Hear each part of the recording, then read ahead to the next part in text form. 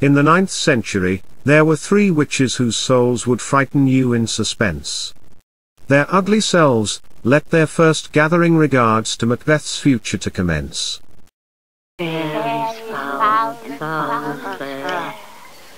Hover through the fog and filthy air.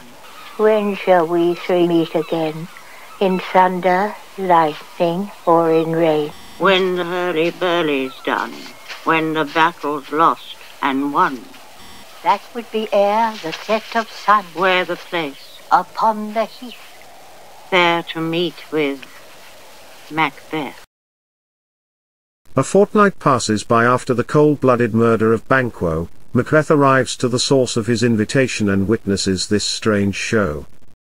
By the pricking of my thumbs, something wicked this way comes. How now, you secret black and midnight hags? What is to do? A deed without a name.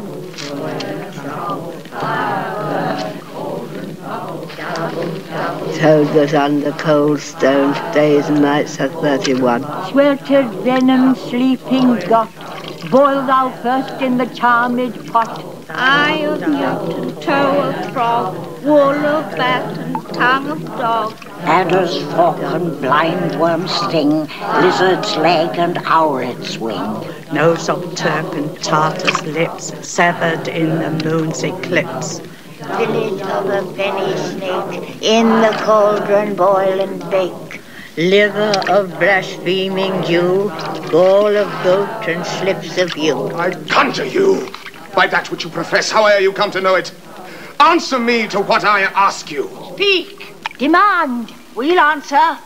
Say if thou hear it from our mouths or from our masters. Call them. Let me see them.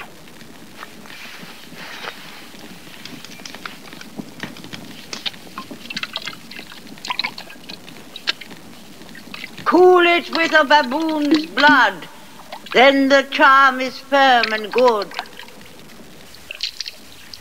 Macbeth gulps down the strange potion. The room around him appeared to be in motion. The witches grab his drunk self and drag him to the pot.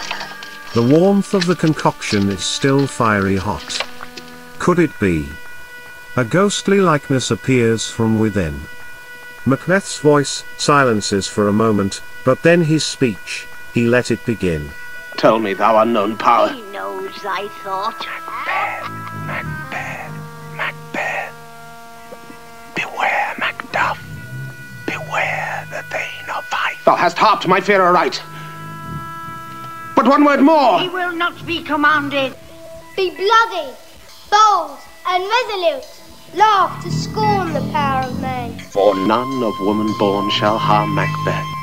Then live, Macduff. What need I fear of thee? But yet I'll make assurance double sure, and take a bond of fate. Thou shalt not live.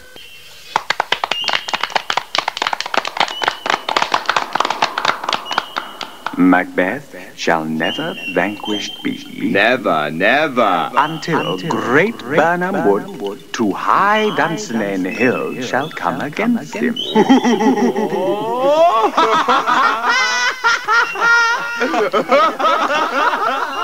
That will never be. Who can recruit the forest? Bid the tree unfix his earthbound roots. Sweet Bodman's God! That my heart throbs to know one thing. Shall Banquo's issue ever reign in this kingdom? To know no more! I will be satisfied. Deny me this, and an eternal curse fall on you. Thou art too like the spirit of Banquo. Thy crown doth sear mine eyeballs. What? Will the line stretch out to the crack of doom? Now see, 'tis true. For the blood-bolted Banquo smiles upon me and points at them for his! Just as quick as the witches came, they went. That marked the end of Macbeth's power-driven vent. But this also marks the beginning of another problem. Macbeth realizes someone else, is after his royal emblem. Yet, he heard it best and himself quoted, "Harm Macbeth, none of woman born." That causes him to smile in a fit of cockiness and in a scorn. He exits the empty, haunted caves and enters the mainlands once again. He is preparing himself for a major world of extreme pain. Now comes the day great Birnam wood highs Dunsinane hill. Macbeth knows that the intruder intends to kill. Macbeth initially mocks the unwelcome guest in order to act tough, but there's a very big secret behind the story of Macduff. My soul is too much charged with blood of thine already. Let fall thy blade on vulnerable crests. I bear a charmed life, which must not yield to one of woman born. To spare thy charm, and let the angel whom thou still hast served tell thee, Macduff was from his mother's womb untimely ripped.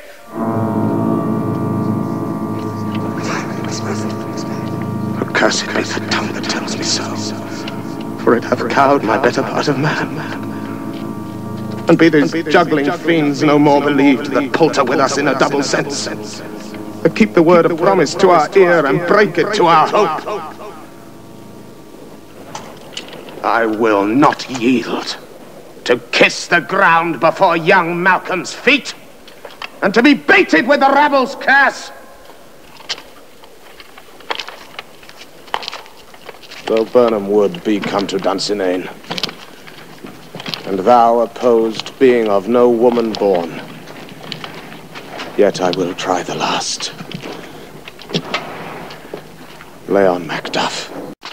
It is now clear that Macduff's mother died from a caesarean. Macbeth lunges towards him with a sword like a barbarian. Swords begin to clash and several stabs are made, lots of blood being shed at the edge of the blade. Suddenly, a great pain fills at Macbeth's chest. Macduff had stabbed his heart under his plate of breast. Macbeth stumbles gorily all over the courtyard, shocking everyone, while his last thoughts alive ponder at the thought of his life being done. Macduff is pestered by the fact that Macbeth is not dead, so he draws his sword once more and cuts off his head. Could it be? The head seen from his drunken vision was in fact his own.